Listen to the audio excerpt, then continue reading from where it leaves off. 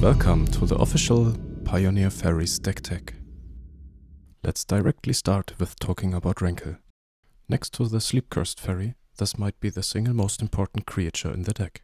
He is not only the reason why this deck plays 6 discard spells, he is also the reason why this deck runs a full playset of the Faerie Dreamthief.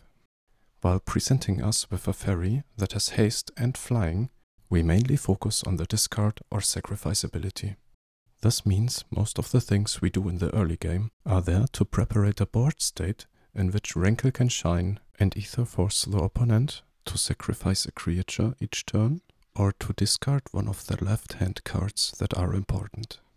Our fairies use the adventure ability to take cover, so we don't have to discard our own fairies, but rather play them out of the exile later on. For his sacrifice ability, we mainly use the Faerie Dreamthief, Mutavaults, and the Picklock Prankster. I find it necessary to mention that Rankle's second ability is mainly used for a final blow when there is 1 life point missing. We then can force the opponent to draw a card and lose 1 life. The last thing I want to mention about Rankle is not to always play him in turn 4, but to play him when the board state is ready. Well, I have already mentioned the Faerie Dreamthief, so let's move there. The Faerie Dreamthief is not only there to provide us with a fairy in turn 1, so we can have Ego Drain, Spell Stutter and Fairy Fencing to be impactful, but he also provides us with a fairy that we can sacrifice or discard to Rankle without losing too much card advantage, because we can exile him from the graveyard to draw a card later on. He also pairs well with Picklock Prankster's ability Free the Fae, where we have to mill 4 cards. Of course, his Surveil ability is also really handy and helps us to filter our draws and make the deck even more consistent. I could best compare him to cards like Consider, but instead of another draw, he provides us with a little fairy on the board, which can also be great just to chunk block, so our Sleep-Cursed Fairy has a little more time to wake up, for example. Now so far, I have mentioned 2 other fairies, the Sleep-Cursed Fairy and the Picklock Prankster. Before I move to the Picklock Prankster, I really want to talk about the Sleep-Cursed Fairy, because the printing of Sleep-Cursed Fairy is one of the reasons why this deck is even playable. Her Ward ability secures us a fairy in the first place, while her untap ability makes a great mana sink when we leave 2 mana open for spells like the Spell Stutter or Brazzen Pity Theft. When the opponent does nothing we have to handle, this is where we can untap the Sleep-Cursed Fairy at the end of turn, so we are not going to lose the pace as a tempo deck, and this means we can always spend our mana somewhere. She does not only fit perfectly in the curve, this also means she is great in the late game, where we are able to attack with her and then untap her in the opponent's turn to use her as a blocker.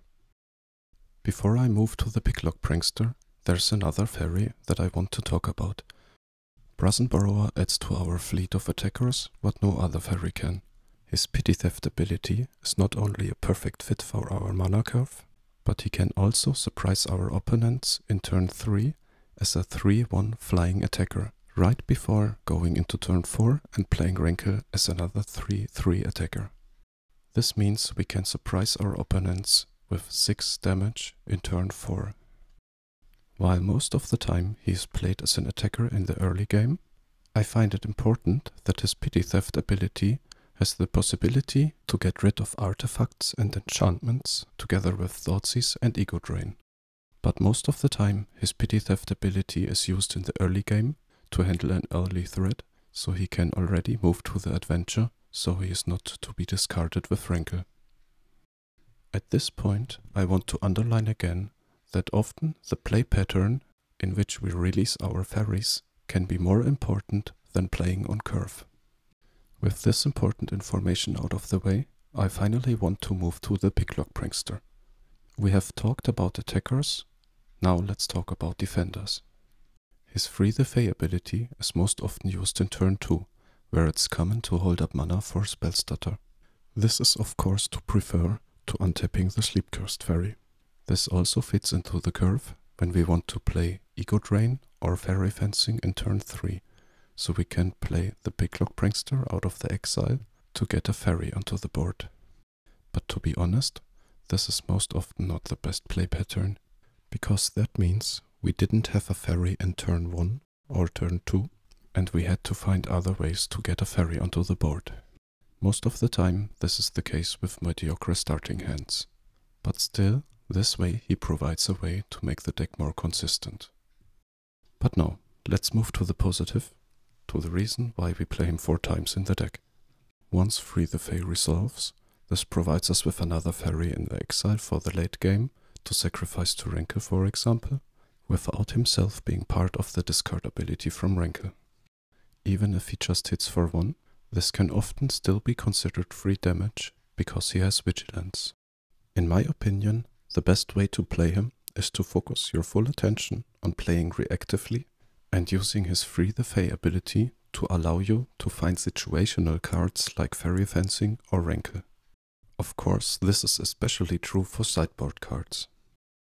There is still one Faerie left in the deck we haven't yet really talked about, the Mutavault.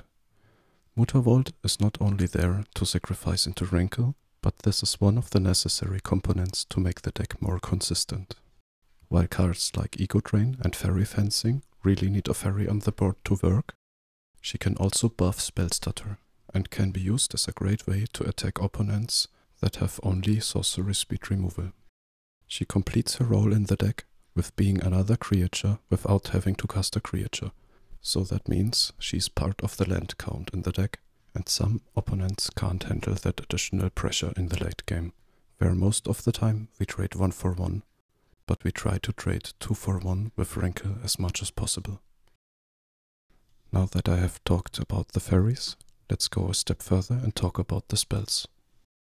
While the wording of the card Faerie Fencing makes it one of the most reliable Faerie spells there is, we still need to secure a Faerie to the board to remove a creature. I want to compare this spell to the next best removal we play in this deck, Fatal Push. While only able to kill creatures up to CMC 2, the spell was better situated in Modern, where the Faeries had access to fetch lands.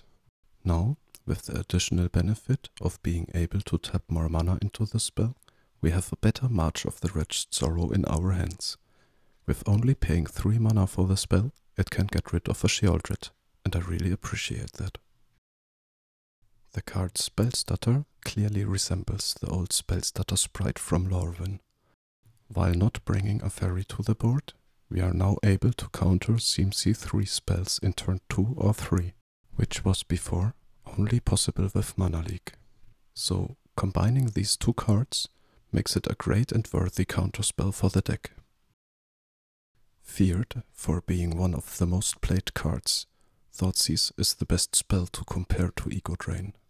Printed for the first time in Lorwyn, this has been a staple of the deck since then. In modern Faeries, a split between Thoughtseize and Inquisition of Kozilek has been established. Now we play the same split, but with Ego Drain instead of Inquisition of Kozilek. After all was said and done, I still had 1 slot in the deck left to fill.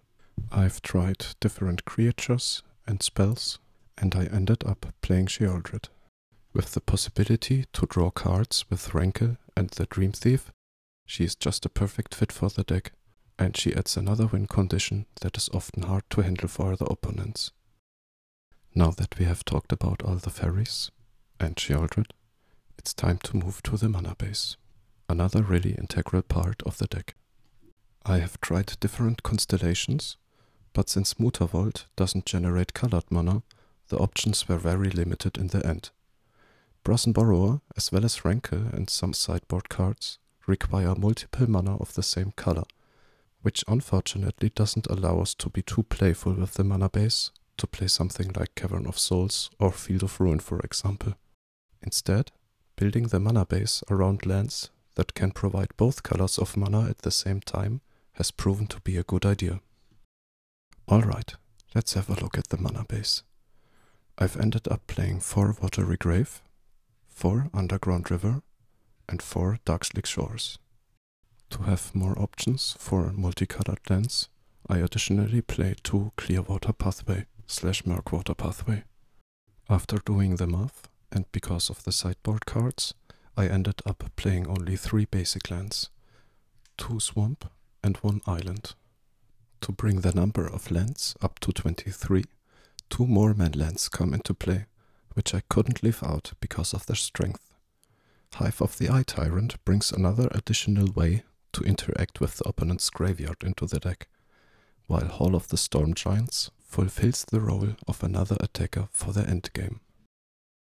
So, let's wrap things up. In my opinion, this deck is all about making the right play patterns at the right time. Cards that trade 2 for 1 or bring other advantages, like Adeline, Resplendent Cathar or Born Crusher Giant for example, have to be countered or discarded, while cards that are just there to protect or creatures that can be blocked with a 3/3 creature are to be either resolved and blocked or handled later on with removal. The Sleep-Cursed Faerie plays right into this playstyle by becoming relevant around turn 4 to 5. I think the most important part is not to lose control over the board state of the opponent. This means that cards that can produce tokens have a big advantage against us, but so far I can only think of a few decks in Pioneer that assemble tokens, and a few Glistening Deluge in the sideboard are a great way to handle those decks. I think Faeries are really well positioned against combo decks, where we can get a good use out of all the discard and counter spells. The decks we have to think the most about are mid-range decks and aggro decks, but I think we still have a fair matchup against both. I would even consider control decks to be in a slight disadvantage because of the heavy discard package and all the counter spells the Faeries are carrying. However, where Faeries run into trouble are the decks that are really good at recycling their spells, or decks that can handle flying creatures, for example mono-green midrange or Phoenix decks. Control matchups are always fierce and hardly forgive mistakes, but are a lot of fun due to the amount of interaction the Faeries bring with them. Alright, that would be the deck tech for Faeries in Pioneer. I hope you have as much fun with the deck as I, and I wish you exciting and interesting games. As always, thanks for watching and have a nice day.